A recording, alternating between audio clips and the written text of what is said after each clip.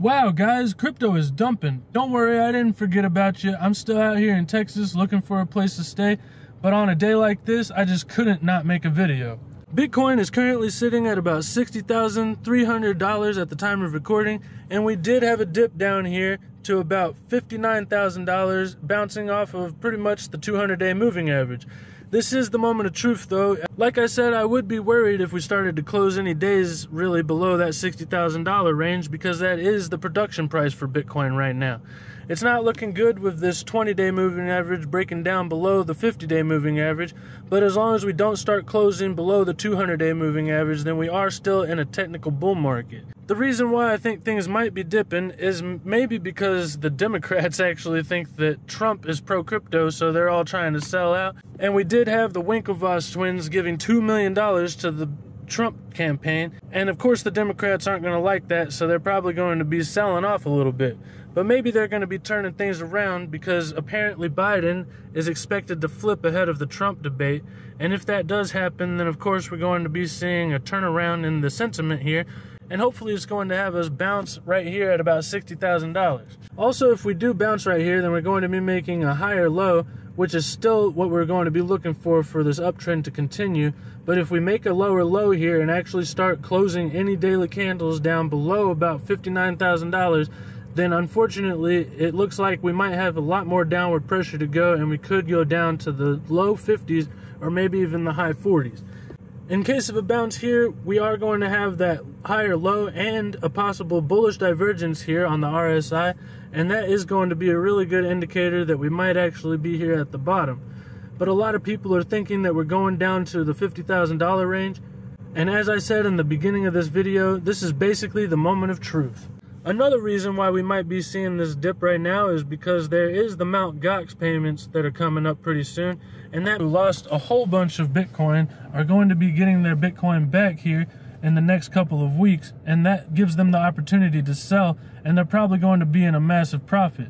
So if we do start to see them selling, then we could definitely go lower, but it looks like we're actually front running that idea, and maybe whenever we actually start to see the repayments coming through, the selling pressure will actually already be over and we can continue back to the upside. Like I said in my last video, there's not really any bad news. I don't really see why we're actually going down, other than the fact that we have been going down, and that's just causing people a lot of distress.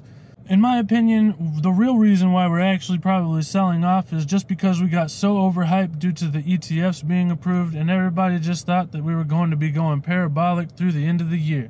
As I was saying though, we were probably going to top out close to the end of the year and maybe even around the election. But with this cool off happening right now, if we do continue to the upside, then it looks like this bull market actually might continue into next year.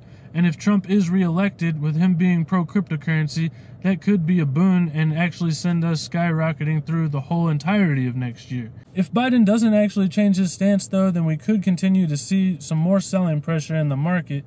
And the continuation of the bull market could actually depend on who does get elected, because if Biden is reelected, then the continuation of the attacks against cryptocurrency could definitely send us down lower. But if we have a president that is pro-cryptocurrency, then hopefully we're going to be seeing all kinds of news coming out that's going to send us higher. I know this video is really short, but like I said, there's really not all that much news. We're just going down because we're going down, really. And the downward pressure seems to be what's actually causing the downward pressure, because people are panic selling and for some reason thinking that the bull market is over. But as long as we don't break down below that production cost, then we're still in a very good situation.